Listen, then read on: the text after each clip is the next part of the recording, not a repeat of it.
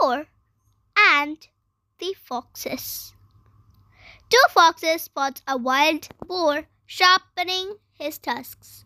One of them asked him, "Why are you doing that? There is neither any hunter nor any other danger at the moment." "Yes, true," replied the boar. Now let's see what the boar said next. He continued saying, "But whenever a danger appears, I won't get any time to sharpen my teeth. I have to keep them ready for use all the time. Only then I can stay safe in this forest." Now let's see what's the moral of this beautiful story about the boar and the foxes. You should always be ready for anything that can happen in future. Isn't that right, friends?